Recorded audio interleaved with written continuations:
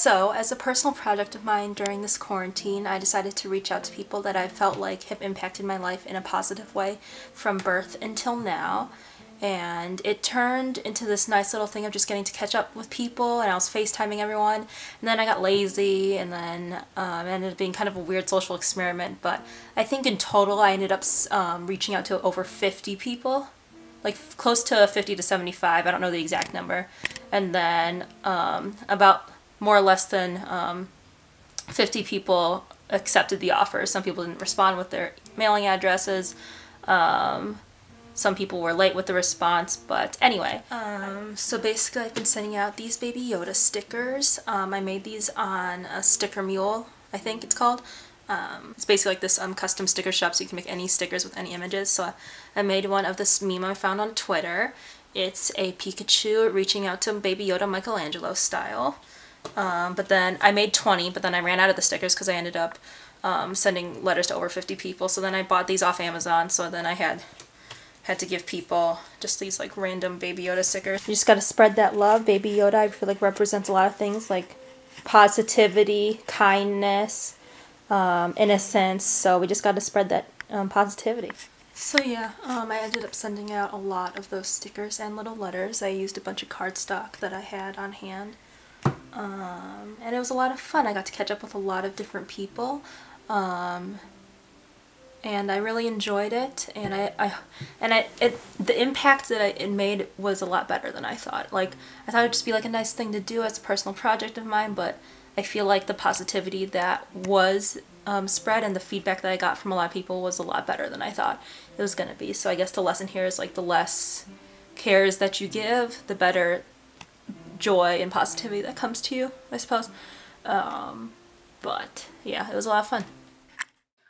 And this is me in the process of writing all of my letters. I am just putting some return labels on it as well as a stamp, and then putting on the address of the recipient of who's going to be obtaining the letter. I'm also watching John and Oliver. It's about the coronavirus. He's really going off in that segment there, and it's just really funny.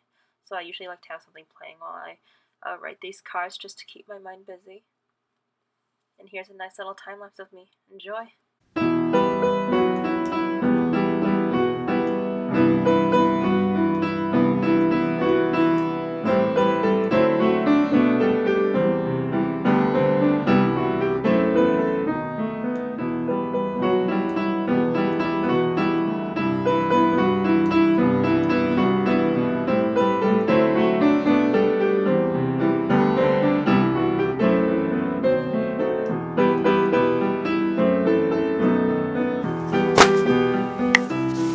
The writing of a single letter is a lost art.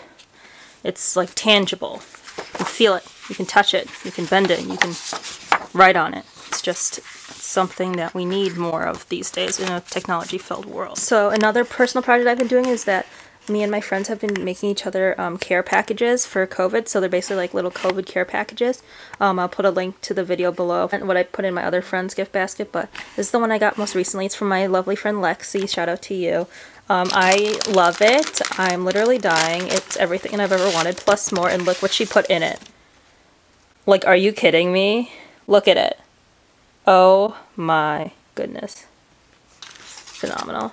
But yeah, and look, she even got me stickers. I love stickers. Stickers is fun. This is the one that Tori got me. Still over here. Oh, as you see, my room's a mess, but I'm very excited. It's a corgi makeup bag, and we got Quarantina here. We got makeup brushes, coloring pencils, letters here. I'm going to be putting them in the mailbox tomorrow. I've been already sending out a few.